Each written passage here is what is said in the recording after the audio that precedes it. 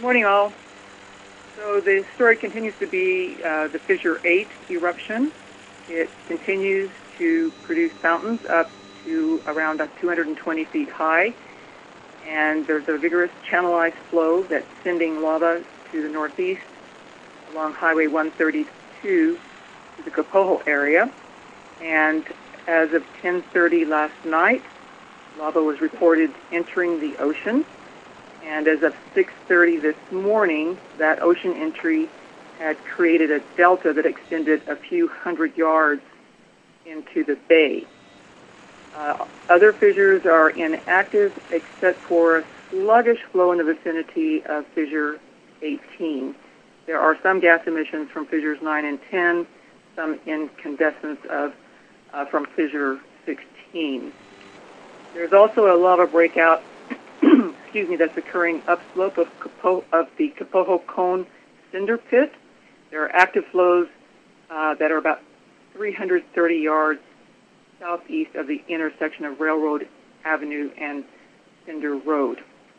So this activity on the lower eastern zone, the hazards that are in place, in addition to the normal lava flow hazards, are Pele's hair from the high fountain. These are thin strands of volcanic glass that can be blown downwind. And then also with the new ocean entry laze or lava haze, which is a plume of seawater steam, hydrochloric acid, gas, and tiny particles of volcanic glass, creates a hazard. And that hazard in the immediate area of the ocean entry is certainly serious. It dissipates rather quickly as the laze is blown away from the ocean entry. The total area covered by lava is now probably right around 20 square kilometers. As of 6 p.m. yesterday, it was 19.9 square kilometers, and so there's been additional lava erupted. So it's on the order of, we round the numbers on the order of 5,000 acres. Yes, I'm a star advertiser. Thank you. Regarding laze, Janet, you said it dissipates rather or fairly quickly. Can you give more detail, like how far it can travel? And I don't know if this depends on the wind speed. And is it different for the glass and the hydrogen sulfide in terms of the distance? And then, related to that, is there concern that if people are, somewhere to the southwest that they, that haven't evacuated, that this is a concern for them, or are they far enough away that it's not a concern? Okay, this is Janet Babb, USGS Hawaiian Volcano Observatory. So the laze is an issue certainly in the immediate area of the ocean entry. And I think even, when you see the big white plume coming up there, that plume looks rather innocuous. But it's actually, this steam of seawater steam. It's laced with I forget what you said, but it's hydrochloric acid. That's from a chemical interaction of the hot lava and the seawater. It's hydrochloric acid.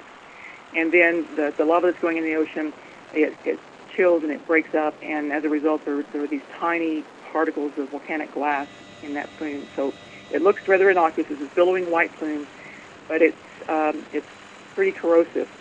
In fact, the corrosivity is about that of a dilute. When you're in the immediate area of the ocean entry, it's about as corrosive as dilute battery acid. And so as the wind blows it, of course, it dissipates, and you can see this as that plume is blown away. It gets thinner and thinner, and then you just see, it gets down to a wisp. But even the wispy edges of the plume, you can feel the effects of the laze. It can sting your eyes, your nose. You can sometimes, you can see little sparkles on your skin. That's the glass falling out on your skin.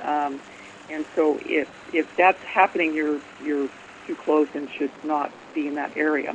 As far as, I don't know exactly where people are living and how close they are. Again, it depends on the wind direction and their relative distance from that. But certainly in the immediate area of the ocean entry, the laze is not a good thing to be in. And even the wispy edges you should try to avoid. Thank you. Is there a safe distance, radius or something? No, we really can't say that. It depends largely on the wind. There's no set number that we can say on that. But I can say, generally speaking, for ocean entries, there are many hazards associated with ocean entries, and we generally say that you should keep a 300-meter radius from an ocean entry, both inland and seaward, because of these various hazards. Thank you.